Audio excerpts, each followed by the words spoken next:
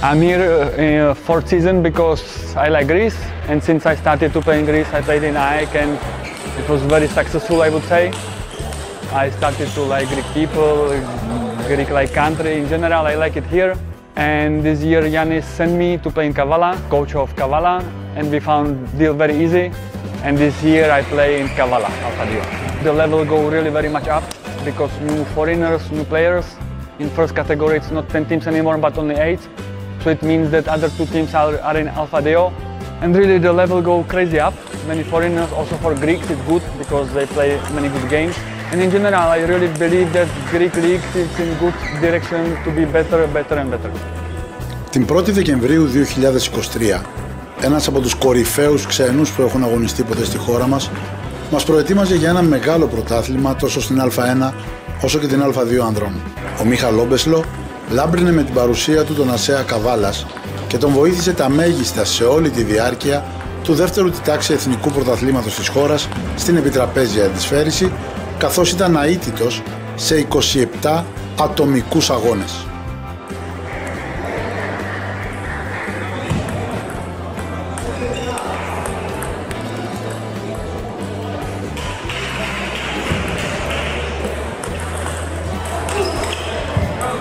Ο ASEA Kavalas έζησε την αγωνιστική περίοδο που τελείωσε μεγάλες στιγμές.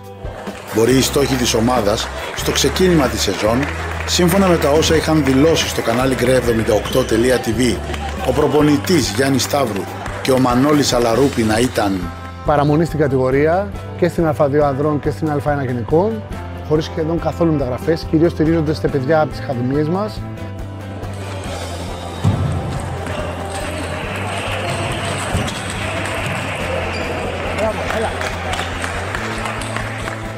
Εμείς προσπαθούμε πάλι σταθερά να μείνουμε στην κατηγορία, δεν έχουμε στόχο να ανέβουμε και κάνουμε πάντα ό,τι καλύτερο μπορούμε. Αλλά αυτό που συνέβη τελικά ήταν καταπληκτικό. Τη σεζόν 2024-2025 ο ASEA Kavalas θα αγωνίζεται στην Α1 εθνική κατηγορία τόσο στους άντρες, όπου ανέβηκε από την Α2, όσο και στις γυναίκες, καθώς παρέμεινε μέσω των μπαράζ, στηριζόμενος ως επιτοπλίστων σε δικούς του αθλητές και αθλήτριες.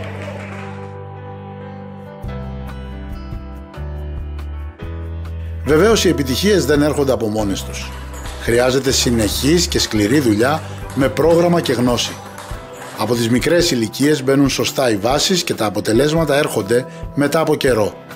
Μάλιστα, ακόμη και αν δεν έχεις επιλέξει εσύ το πινκ-πονγκ ως το αγαπημένο σου άθλημα εξ αρχής, αυτό έχει τον τρόπο να σε συνεπάρει και τελικά να γίνει κομμάτι του εαυτού σου.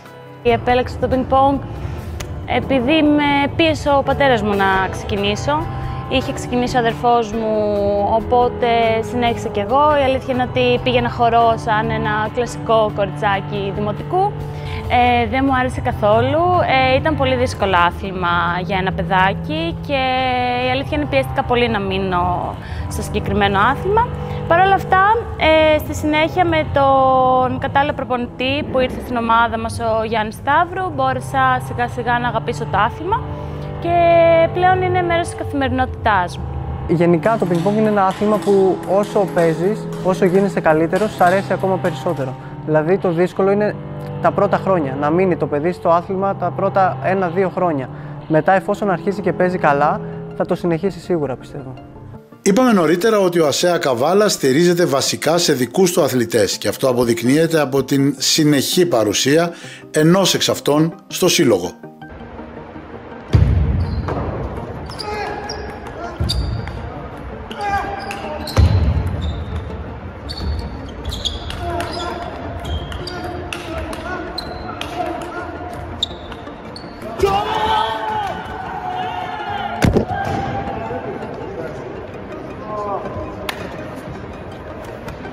Είναι πάρα πολύ σημαντικό να παίζεις για το σωματείο της πόλης σου, του τόπου σου. Εγώ δεν έχω αλλάξει. 10 χρόνια που παίζω σταθερά στην Καβάλα. Είχα προτάσεις να πάω και αλλού, αλλά δεν ήθελα. Ήθελα να ανέβω με την δική μου ομάδα στην Α1, στην Α2. Πολλά χρόνια παίξαμε στη Β' Εθνική. Έχει ξεχωριστή σημασία όταν κερδίζεις με τη δική σου ομάδα, χωρίς πολλές προσθήκες, χωρίς μεταγραφές πολύ μεγάλες. Να παίζεις με τα δικά σου παιδιά και σταθερά να ανεβαίνεις όσο μπορείς. Ιδανικά πλασμένο δεν υπάρχει τίποτα. Και στον ερασιτεχνικό αθλητισμό, ο δρόμος προς την επιβίωση των σωματείων είναι μακρύς και δύσκολος. Ειδικά το σωματείο της Καβάλας είναι ένα από αυτά που ο δρόμος τους παρά είναι μακρύς, καθώς πρέπει για να αγωνιστεί στις διοργανώσεις που διεξάγονται στην Αθήνα να ταξιδέψει συνολικά 1.300 χιλιόμετρα κάθε φορά. Το ASEA Καβάλας η ίδρυση ήταν το 2000. Πιο πριν λειτουργούσε σαν ΑΟ Καβάλας. Εγώ από το 2010 που είμαι στη Καβάλα σαν προπονητής, έχω ζήσει την επαρχία και γενικά πώς λειτουργεί μια ομάδα στη Βόρεια Ελλάδα, τόσο απομακρυσμένη, τόσα χιλιόμετρα απομακρυσμένη από την Αθήνα. Η ομάδα λειτουργεί με πολύ μεράτη και πολύ αγάπη για το άθλημα, και αυτό υπάρχουν και πολύ καλές βάσεις για τις επιτυχίες που ακολούθησαν. Το μόνο αρνητικό είναι τα πολλά χιλιόμετρα μακριά από την πρωτεύουσα, αλλά εγώ πιστεύω δεν μας λείπει τίποτα αν δουλεύει σωστά, με πρόγραμμα, με σύστημα και με μεράτη για αυτό που κάνεις, για το άθλημα. Ένα από τα μεγαλύτερα προβλήματα που αντιμετωπίζει μια επαρχιακή ομάδα, και κυρίως τόσο μακριά από το κέντρο, είναι το οικονομικό. Οι μετακινήσεις κοστίζουν πολύ, αλλά η σωστή οργάνωση στην έβρεση χορηγών και η διεκδίκηση πολλών διοργανώσεων στην περιοχή μας κάπως ισορροπεί αυτό το αρνητικό που υπάρχει και μπορούμε και λειτουργούμε καλά, έχοντας πολλές επιτυχίες σε όλες τις κατηγορίες. Η ταλαιπωρία είναι μεγάλη όταν μια ομάδα αναγκάζεται να κάνει πολύ συχνά δρομολόγια από τη Βόρεια Ελλάδα στην Αθήνα. Είναι πολλές οι ώρες. Κάποιες φορές αναγκαζόμαστε και λόγω οικονομικών να ανεβούμε την ίδια μέρα αφού τελειώσουν τα παιχνίδια. Η αλήθεια είναι ότι αντιμετωπίζουν πολλές ομάδες που βρίσκονται στη Βόρεια Ελλάδα το ίδιο πρόβλημα. Πλέον θεωρώ ότι γίνεται μια προσπάθεια από την Ομοσπονδία να μπορέσουν να δώσουν κάποιες διοργανώσεις και σε εμάς. Υπάρχουν κάποιες αντιρρήσεις από την Νότια Ελλάδα, αλλά η αλήθεια είναι η μόνη λύση που θα μπορούσε να βρεθεί είτε να γίνονται κάπου ενδιάμεσα, είτε να παίρνουν και κάποιες διοργανώσεις στη Βόρεια Ελλάδα, όπως ξεκίνησε να γίνεται τα τελευταία χρόνια. Ευτυχώς για την ομάδα, η τοπική κοινωνία είναι δίπλα και οι χορηγοί δίνουν μεγάλες ανάσες στους υπευθύνους της προκειμένου να συνεχίσουν το έργο τους. Μεγάλη βοήθεια στη λειτουργία του συλλόγου. Παίζουν μεγάλο ρόλο οι χορηγοί, οι οποίοι βρίσκονται δίπλα μας κάθε χρόνο, και υπάρχει μια ιδιαίτερη σχέση με εμάς, οι οποίοι είναι ο Δήμος Καβάλας, τα λοιπάσματα Καβάλας, Ελαγρολίπ, ο ξυλόφουρνος η Τράπεζα, η ασφαλιστική εταιρεία Personal, το Mini Market Κρεοπολείο Θεόφιλος, το Κέντρο Λογοθεραπείας και Φυσικοθεραπείας Πράξης, το καφέ Good Morning, η ταβέρνα Νέμεσης, η Σχολείο Οδηγών Φίλιππος, τα χειροποίητα στρώματα Dreamco, ο παιδότοπος Αλαλούμ και οι νοικιάσεις αυτοκινήτων Europcar. Το σημαντικότερο ίσως που συνέβη φέτος εξωαγωνιστικά για το άθλημα ήταν η συνεχής προβολή του μέσω του καναλιού gre78.tv του ομίλου KOUSgroup, που έδωσε εκτός των άλλων τη δυνατότητα στον ASEA Kavalas να προβληθεί και στην τοπική κοινωνία. Είναι πάρα πολύ σημαντικό να βλέπεις τους αγώνες σου. Ακόμα και η προπόνηση είναι σημαντική να την βλέπεις, να βλέπεις τα λάθη σου και τεχνικά και στους αγώνες την τακτική, αλλά και για την προβολή του αθλήματος. Ακόμα και στα social media πρέπει να ανεβάζουμε, να πάρει όσο γίνεται μεγαλύτερη προβολή γίνει το άθλημα. Καλησπέρα και ευχαριστώ για την πρόσκληση που κάνατε για να είμαι στην εκπομπή σας. Να είστε καλά, να είστε καλά. Και υπάρχει λόγος γενικότερα, πέρα από την ανάδειξη του συγκεκριμένου αθλήματος, υπάρχει και λόγος, γιατί η επιτραπέζια της φέρει στην Καβάλα καλά κρατεί, έτσι. Θα έλεγα ότι χρειάζεται περισσότερη προβολή από μεγάλα μέσα ενημέρωσης, κανάλια, διαφωνική σταθμή. Δεν ξέρω τον τρόπο που θα γίνει αυτό, και επίσης πρέπει να γίνονται επιτυχίες.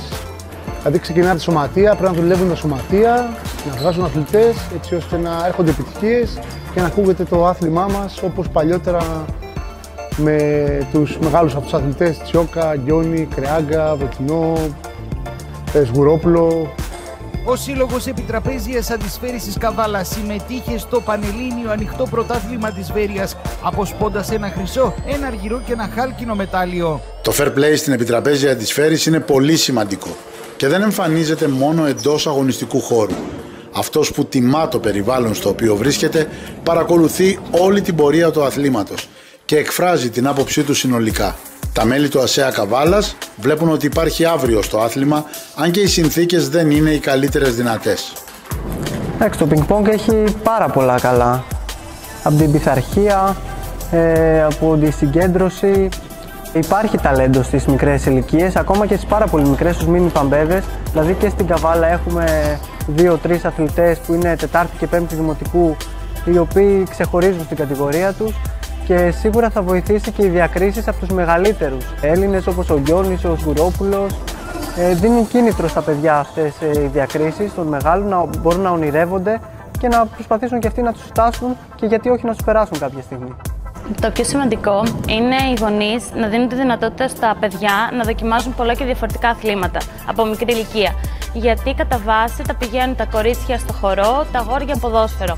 Το πιο καλό θα ήταν από τους γονείς να μπορέσουν να πάνε τα παιδάκια σε όλα τα αθλήματα να δοκιμάσουν και μετά να επιλέξουν το άθλημα που αγαπάει το καθένα. Σίγουρα ο στόχος της ομάδας μας είναι να μπορέσει να κρατήσει τα παιδάκια που έρχονται τις μικρές ηλικίες, και γι' αυτό το λόγο ο προπονητής μας δουλεύει πολύ σκληρά. Είναι δύσκολο γιατί έχει μια ιδιαιτερότητα στα παιδάκια τα μικρά, δεν μπορούν να κρατήσουν τη ρακέτα, γενικά υπάρχουν αρκετές δυσκολίες, αλλά πιστεύω με τον κατάλληλο τρόπο μπορείς να τα κερδίσεις. Γενικά θεωρώ ότι υπάρχει ταλέντο στην γυναικεία κατηγορία, όχι τόσο όσο στην αντρική.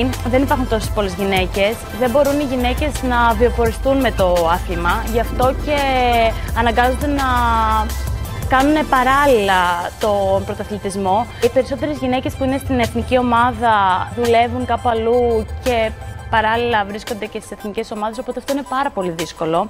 Και μετά από ένα σημείο θεωρώ ότι οι γυναίκες μετά την τρίτη λυκείου σταματάει το πινκ-πονγκ για αυτές, γιατί αποφασίζουν να ασχοληθούν με τη σχολή που έχουν περάσει για μετέπειτα στην ζωή τους. Είναι πολύ δύσκολο. Το άθλημα θέλει πάρα πολύ προπόνηση, πολύ τεχνικό. Έχουμε μία αίθουσα στην Καβάλα, δεν είναι όπως στην Αθήνα ή στη Θεσσαλονίκη που μπορούν οι αθλητές να παίζουν σε 3 και 4 και 5 διαφορετικές αίθουσες κάθε μέρα σε άλλη. Εμείς είμαστε τα ίδια άτομα, παίζουμε 5-6 αθλητές και προσπαθούμε να κάνουμε ό,τι καλύτερο γίνεται. Η προσπάθεια για βελτίωση δεν σταματά ποτέ.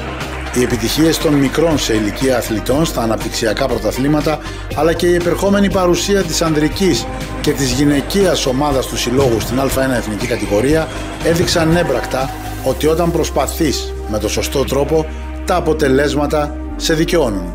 Στόχος για τις μικρές ηλικίες είναι πάντα να πρωταγωνιστούμε σε όλες τις κατηγορίες, από την πιο μικρή ηλικία στα αγόρια και στα κορίτσια μέχρι τη μεγαλύτερη στα αγόρια και στα κορίτσια.